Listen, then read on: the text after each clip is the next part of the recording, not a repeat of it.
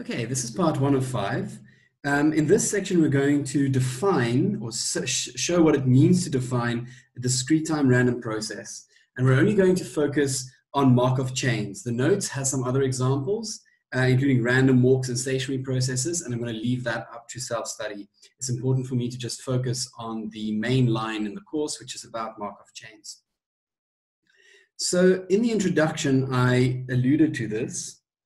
A random process, it doesn't require new mathematics. We can just use a set of random variables. But a set of random variables isn't enough to define a process. They have to be ordered. They have to take on the same value over time or have come from the same state space set.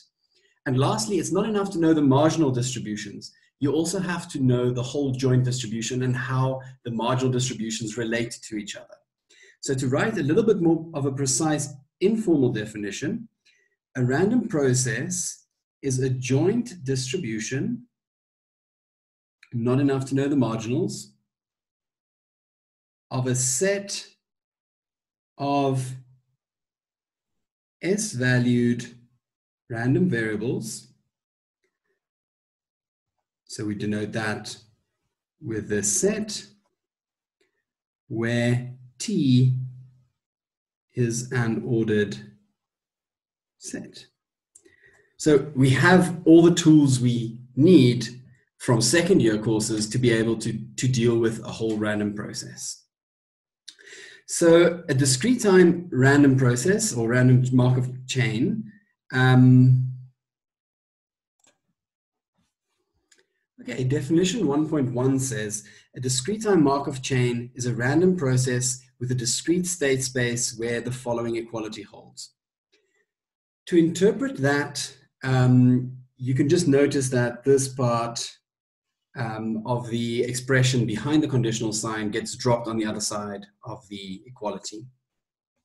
So it essentially points to the property that you don't need to know the past of the process because all of these time periods are ordered. You only need to know the present state. Now that, just because we're saying you don't need to know the past of the process doesn't refer to anything statistical. We don't need to know any data. It's a probability theory question. It says that to be able to define a conditional probability, it's equal to some other conditional probability where we need less information. To give you an appreciation for why this property was selected and has so much prominence in this course is, I just rewrote out the chain rule at the bottom here. Chain rule of probability. And as you can see, the joint distribution is equal to the conditional distribution based on some of the values multiplied by that conditional event happening. Now, this is important because if you want to fully define a random process, you need to fully define any joint probability in this way. Now, writing out a joint probability like this relies on the fact that the state space is finite because we're setting things equal to each other, and that the time periods are finite. So this is discrete time, discrete space, random process. But if you can write it out like that, to fully define the process, you just need to define all the joint probabilities of this shape. And the Markov property is saying you don't need to define too many of these. You can just collapse all of this information and only provide the information about the one-step conditional probability or the conditional probability of the latest point in time. So it's a big simplifying assumption, and it's not obvious at this point why it's so fundamental to discrete random processes in general, but we will get there shortly. It actually turns out that all discrete time random processes, if you pick the right state space, is a Markov process. But the course doesn't deal with it. I might get back to mentioning that fact a little bit later in the course, but it's worth pointing out at this point. Now we're going to prove a theorem. For a Markov chain, prove that the following equations hold for all states or any pair ij in the state space and all integer times that lie in a straight line like that. From the time set, the natural numbers. So you can say, take any conditional probability where there's only one, and you can express this as a sum running through all possibilities of the state space in the middle over there. So you'll recognize the xm on that side and the xn on this side. We're running through the state space in the middle. And to prove this, you are going to use, this equation is known as the Chapman-Kolmogorov equations, and for this, you're going to use the law of total probability. So you might not have come across this in previous courses, but this is true for any set of random variables, not just random processes. So given a partition of the state space, a partition in maths is, if you have a state space, especially when it's finite, in this case, it's infinite, but if we had a finite state space, a partition takes the state space and breaks it up into non-intersecting pieces that jointly make up the whole. That is the definition of a partition. So it says, take your state space, create a partition, then this equation holds, where you have the conditional on C and you're running through all the possibilities of the partition AK. We are going to select, because we know our state space is the natural numbers, we are going to choose the most finely grained partition, where every set represents one integer. Okay, so if you take AT to be that definition, then you simply plug that into the law of total probability to come up with the Chapman-Kolmogorov equation. And that's a one-step proof. It's almost as much work to remember the law of total probability as it is to do the proof, so it's worth doing that. Okay, next we're going to look at a corollary of the Chapman-Kolmogorov equations. So in the first bullet, I just reiterate everything we've got so far. So if a random process has a discrete time set, a discrete state space set, and the Markov property, we've already called that a Markov chain, and we have defined all the conditional probabilities that are one time period apart, then we have defined all other conditional probabilities. And this is just an iterative application of the Chapman-Kolmogorov equation. The second bullet says, and therefore we've defined all joint probabilities by the chain rule. So going back to just see this again, if we want to define any joint probability, we just need to know some of the conditionals. The Markov property tells us we need to know only the conditional on there, and the Chapman-Kolmogorov tells us we only need the one-step conditional. So that brings us to say, to calculate any joint probability, we only need, by the chain rule, we only need to know the one-step transition probability. So already that shows us that one-step transition probabilities fully define the random process because we can calculate any joint probability. And therefore the whole random process, as I've just said. A little nuance in the last, second last bullet, it says the initial probability distribution along with all the one-step conditional probabilities fully define the random process X. Just pointing out that you need to know the initial probability distribution because with the chain rule, you can always keep applying your conditionals until you get to X0. Then you can't apply the conditionals anymore. So you need to know your initial state and all the one-step conditional probabilities. Then you've defined the whole process. And this last bullet says that the one-step conditional probability can also be represented as an arrow. So it's just a simple fact that I'm pointing out that if you've defined all the probabilities, if you've given a number, practical number, to every one step refers to that time period being one apart.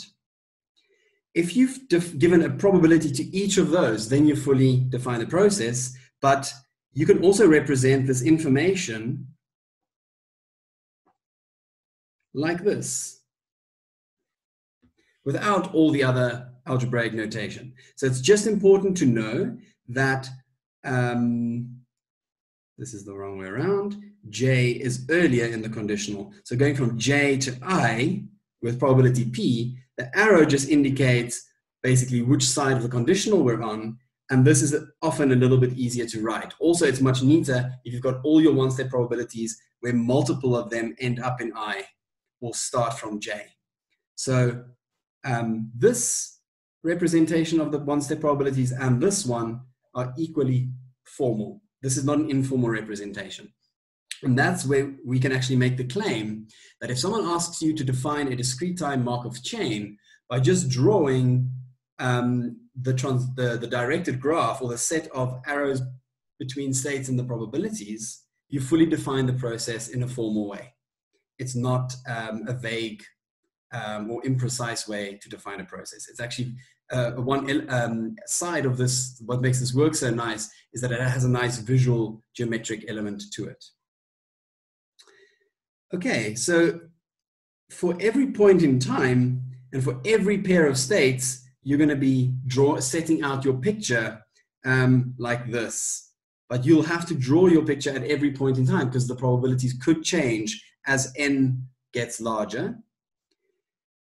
Definition 1.2 just simplifies things a little bit more. It says a random process is called time homogeneous if the one-step probabilities don't change with time. Simple as that. The next theorem I think is really important. It's really important for people to try to do this themselves, and it's missing from the notes, but it brings quite a lot of understanding, I think, to what we're trying to achieve. It says all conditional probabilities can be calculated using regular matrix multiplication.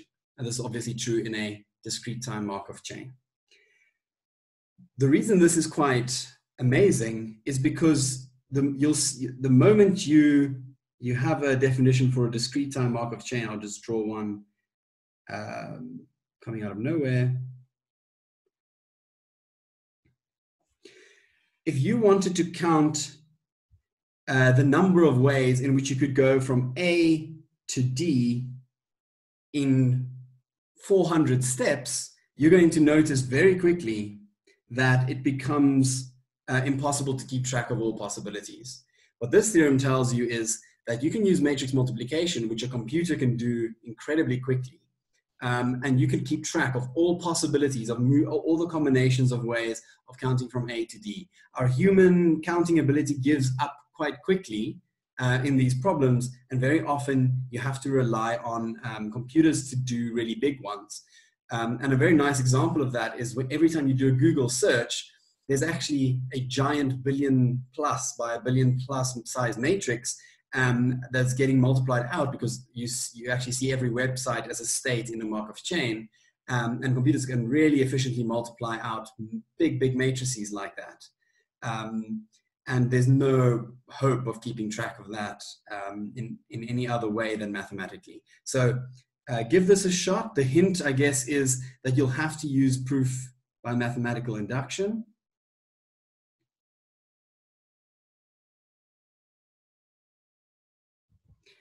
But yeah, I think this is a key missing piece in the notes. Let's make some of these ideas concrete with an example, and then it might be worth for you to go back and look at the other slides again. A motor insurer operator has a no claims discount system with the following levels of discount. So as I just said in the previous question, drawing out your random process is as formal as writing out the algebra. So it normally is quite nice to do these questions and draw the picture as you go along. So a person, one policyholder can clearly be in any of these states of discount. The rules governing a policyholder's discount level based on the number of claims made in the previous year are as follows. Following a year with no claims, the policyholder moves up one discount level or stays at the 60% level. So you probably know someone starts at no claims discount. That's just an assumption. Unless they say otherwise, you can always assume the most obvious starting point is the starting point. And it's possible to move up the ranks or stay at 60 if you don't make any claims. So we know all of those steps are possible. Following a year with one claim, the policyholder moves down one discount level or remains at 0. So we also know that if you make one claim, you stay, or you keep going down, or you stay at the no discount level. And following the year with 2 or more claims, the policyholder moves down 2 discount levels, subject to a limit of 0. So we know that if you're at 50, you could go down to 0. If you're at 25, we already said you could go down to 0, so we're not going to redraw that arrow. If you're at 0, you stay there. But we know if you could go from 60 to 25. So you can skip 2 steps in that way. And that really defines all the non-zero arrows of your Markov chain. The last bit of information tells us how to put probabilities to those arrows. So the number of claims we made, the number of claims made by a policyholder in a given year is assumed to follow a Poisson distribution with mean 0.3. So Poisson distribution obviously takes out values 0, 1, 2, 3, and so on. The question then asks, what is the discount a policyholder is expected to receive over 13 years?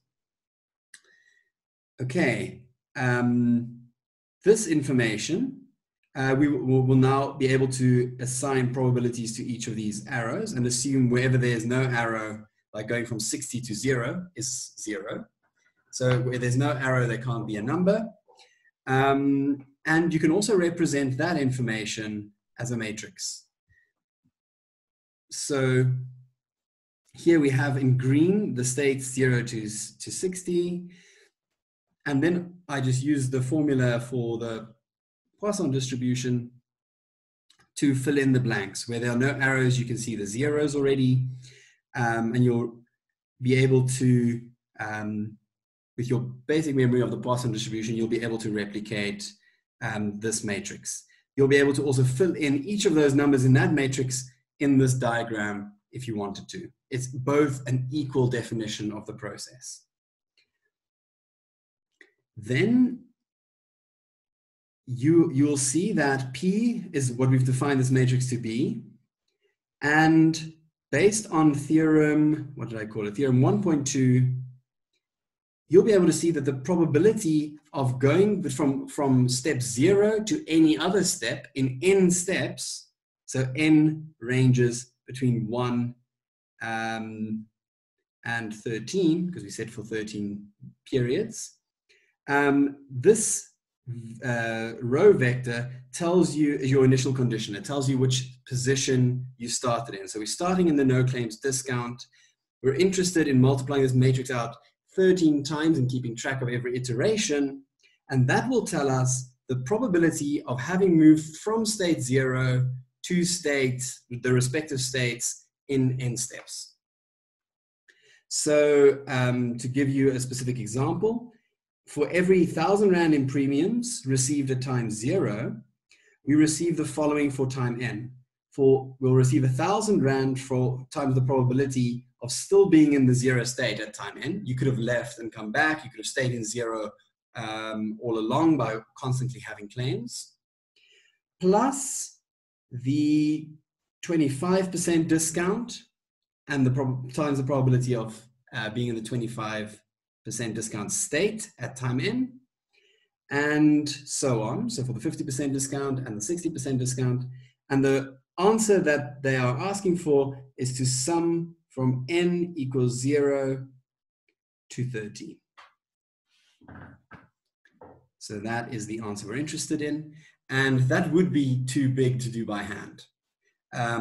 So just already give you a taste of how helpful it is to let a computer multiply matrices out. I will attach a spreadsheet called example 1.1 that will give you the full calculation and a little bit more information about the joint distributions, and about shortly you'll see the long run distribution as well. So have a look at the spreadsheet. If you can find any mistakes, please let me know, but I think it should be okay. And you can play around with choosing joint distributions that are 2 or 3 steps apart. Cool. Still the same question, question 1.1. The following data shows the number of the insurer's 130,200 policyholders in a portfolio classified by the number of claims each policyholder made in the last year. the information was used to estimate the 0.3 in the first place. So they're giving us information about the number of claims for the total number of policyholders and asked us to test the goodness of fit for the model. Okay, the answer for this question, we just start by pointing out that we're making exactly two assumptions. And these two assumptions fully allow us to define the one-step probabilities, the one-step transition probabilities, and therefore the whole process. The first assumption we made is that the Markov property holds. The second assumption we made is that claims are Poisson distributed. To be able to test the Markov property, we would have to know the order in which policyholders were moving between states.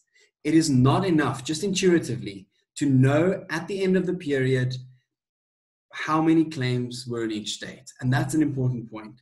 So when we talk about, policyholders making no claims, that doesn't tell us anything about whether most of those people stayed in the zero claims or if many of them came from the one claim state.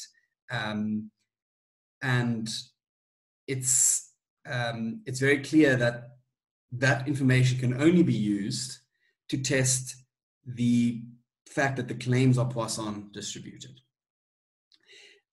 If we had to test the Markov property, this is what the notes provides as a possible test for goodness of fit. It's known as the test on triples. The null hypothesis is that the process has the Markov property, and the alternative hypothesis is that it doesn't have the Markov property. It then produces this test statistic. It is outside the scope of this course to know the degrees of freedom for this test statistic. It only tells us that it's a chi-square distribution. So if they ever ask this question in an exam, they will have to provide a formula for coming up with the degrees of freedom for this test statistic. This formula is quite daunting. It's quite confusing, and the simplest way to get to grips with it is to do one example, and the notes gives that to you. So it will show you information in a sequence, as you would need to have known to be able to test the Markov property. Please do the example from the notes to get to grips with this triple summation. Hopefully, if this kind of question gets asked in the exam, they're not trying to test how quickly you can plug things into a formula. They'll give you some of the test statistics. Maybe they'll give you the answer you need for some of the numerators or something like that. So let's do what we can with the data we've got and test the Poisson distribution. You'll remember the goodness of fit for distribution follows that test statistic. And if you plug this information, this is the actual information with the expected information that you plug into the Poisson distribution, you will actually get that we reject the null hypothesis. So we actually know that the Poisson distribution doesn't make a very good distribution for modeling the claims of car accidents. You can go look up from your first year notes. There are a couple of premises that were made in order to derive the Poisson distribution. And it actually is quite easy if you go through that list to see which of those properties you wouldn't actually expect car accidents to have. So it's not a really big surprise that the Poisson distribution doesn't hold. Cool, that gives us a test statistic for the Markov property. If it's not obvious, let me just point out again that if we had definition for all the one-step probabilities, we only needed to make one assumption to fully define the random process. So the Markov property really makes it simple to define processes with as little information as possible. Theorem 1.3 says, state and prove the relationship between the Poisson distribution and the exponential distribution. Now, the Poisson distribution is a discrete distribution or discrete random variable. It's not even a process. It's just a distribution of a single random variable. And this one is continuous. And it's one of the big punchlines of the course. We're going to get back to this in part 5. And we actually come back to fill in this in more detail. But there's a very deep relationship between the Poisson distribution and the exponential distribution, even though they seemingly look like they have nothing to do with each other. Okay, we've done one example of the probability theory behind discrete time Markov chains. And if you didn't quite catch that first one, you can play around with the spreadsheet a little bit, but it is, there will be so many questions for you to work through. Even later in this course, there'll be some discrete time questions. We will now look at the statistics. So in other words, looking at if you had real data for a Markov chain. So if you want to pause at this point and first do a few more examples of discrete time Markov chains, you're welcome to. Otherwise, let's look at some of the statistics. Consider a discrete time Markov chain with transition probability matrix P. And we said, if you know the initial condition and that matrix, the process is fully defined. I'm going to keep repeating it until it sinks in. Taking values in the set 1 to m, so that's your state space. We want the maximum likelihood estimators of the transition probabilities Pij of that matrix. And you can see that they're going to ask us to describe the data that we require to estimate the parameters, the formula that we would expect to come out of the maximum likelihood function, and then to actually prove that formula. And then there's a little afterthought question B. So describe the data required to estimate the parameters of this process. So this is a generic, completely generic discrete time Markov chain. And the answer is simply a sequence of states. So it tells us how the process evolved from one discrete time to the other. So if that's not obvious, you know, it could be something like 1, m, 2, 2, 3, 4, 8, m. As long as there's one sequence, you could have many sequences, which are also helpful, but you actually just need at least one in order to estimate these parameters. So intuitively, they're asking us to state without proof the formula for those maximum likelihoods. So remember, the maximum likelihood estimate, in some sense, gives us the optimal estimate for a parameter, given that there is no information available to us outside of the data. You might not have heard that before. A Bayesian estimate, which you'll do in some of your third-year courses, allows you to pull together prior information you have about, or subjective information you have about a parameter, and pool that with the data. A maximum likelihood estimate is a special case of that, where we have no prior information. We completely rely on the data to set the parameter for us. So what would we intuitively use the data for to estimate these parameters? Well, the probability of moving from state I to state j, you should count.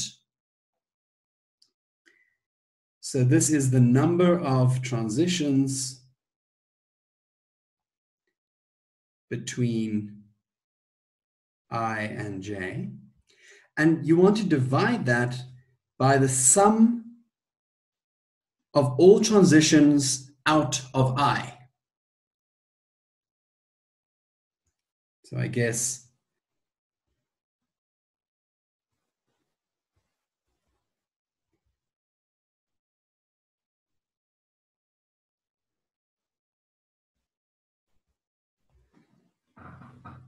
so we'll do plenty of practical examples. I hope that makes some intuitive sense. The maximum likelihood estimate, however, has to be proven formally, even though it coincides with our, at the end of the day, it coincides with our intuitive idea of what the estimate should be. It's actually really comforting to our theory of maximum likelihood estimates that if we go through this whole long proof and we get to our intuitive answers, that the theory is quite sound. Okay, so to refresh your memory, the likelihood function which you want to maximize, the first step is to write down the probability of seeing the data that you're seeing. So it's just the joint distribution of having seen x1 all the way to xt. So that is your likelihood function. We can then apply the chain rule to that function, which we now just switch to the terminology that we have here for one-step conditional probabilities. So this step here is just a notation change. So that's an example. This is P with the subscript x1 to x2.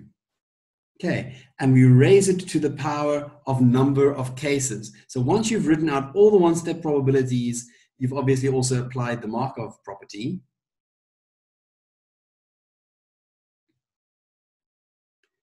We now group them where I and j are equal. So we run through all pairs, and it's a product, and we raise it to the power of the number of times that we see a transition between state I and j. Does that make sense? I hope so. I'm talking to myself. What we always do with likelihood functions is we take the logs, because almost always it's easier to differentiate over a summation than over a product. And that gives us a double summation where we can take that natural log with the n to the front.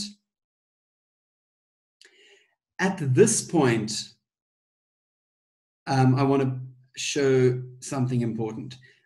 If we had to, now we're interested, say at this point, in differentiating with respect to Pij, because that's the parameter we're trying to estimate, and we want to set that equal to 0. At this point, if we said, well, we're only interested in Pij, that's actually only one term in this whole long double summation that relates to Pij.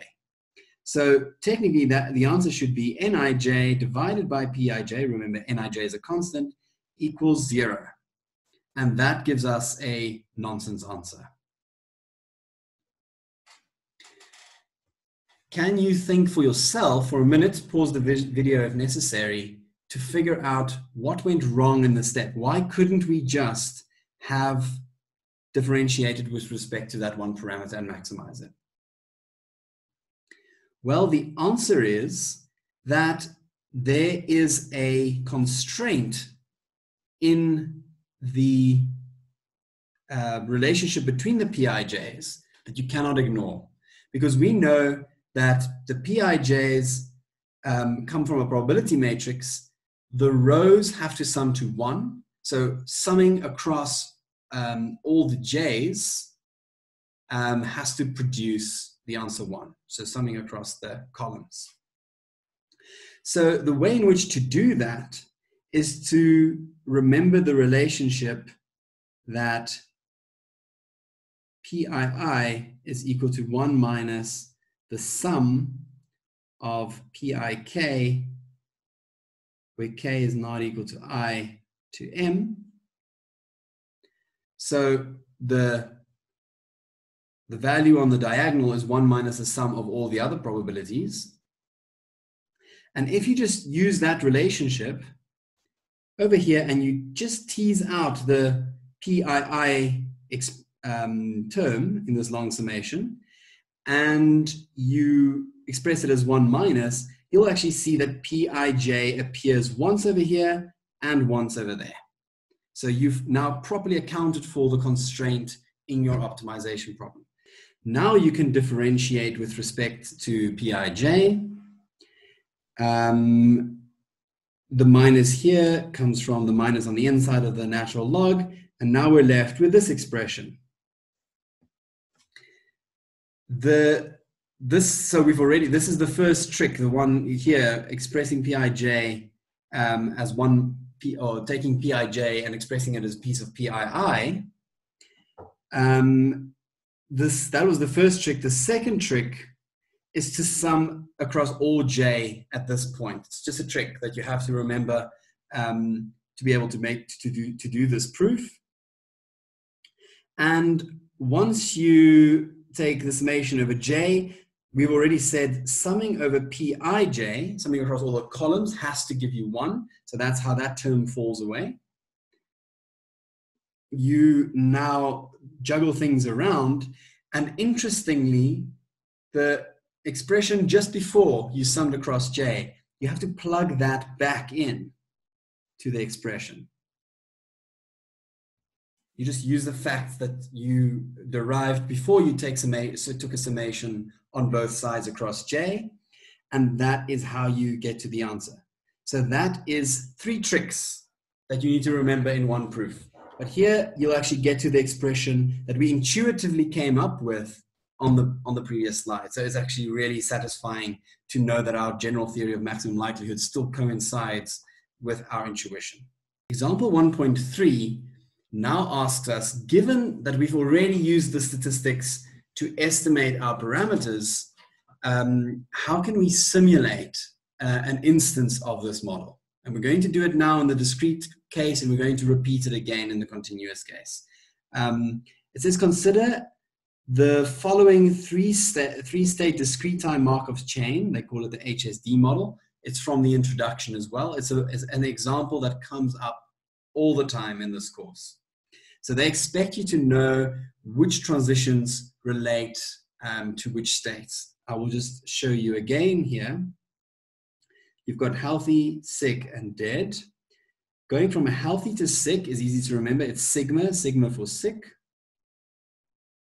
Going from sick to healthy is to recover. So that's rho, 0.7. Dying is just mu as you're used to. And in this case, they say they have a special transition. Normally we call it nu, or with a V, but in this case, they're giving us a little bit more information. They're saying it's mu plus alpha. This is a standard healthy, sick, dead model. It says, simulate from this model, showing your workings using the following numbers generated from an independent uniform distribution on the interval 0, 1.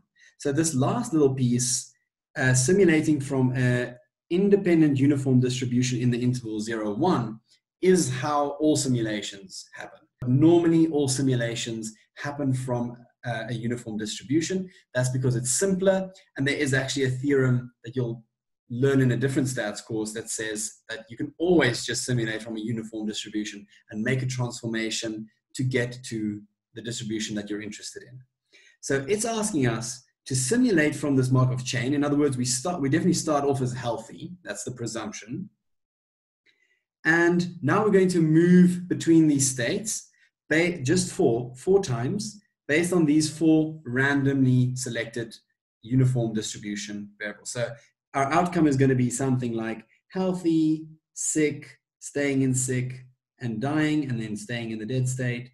Or it will be healthy, sick, recovering, and staying healthy, and maybe dying. These are all examples of what they're asking us to do, but there's only 4. So I guess that 4 times something will happen, so that our initial condition doesn't count. So it's 4 after that point. So these are 2 examples of what we could get from the simulation exercise. And I'm going to show you how to do that now. So I just wrote those 4 numbers in a table underneath each other.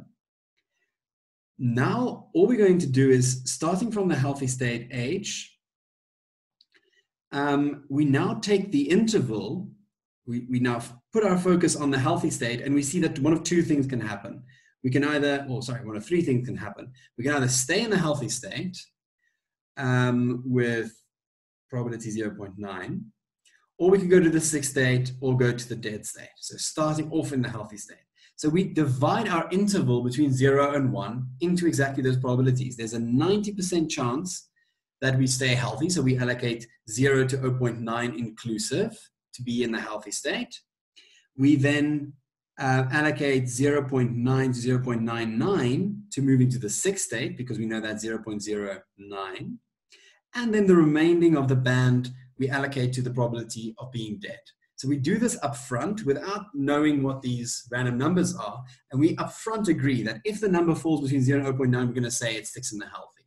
We could have allocated the bands differently if we wanted to. We could have let the last 0.9 between 0.1 and 1 all count as being the healthy state, as long as you're consistent in the method you're using. I just decided healthy, sick, dead is the natural formulation. So I'll make the first 0.9 relate to the healthy state.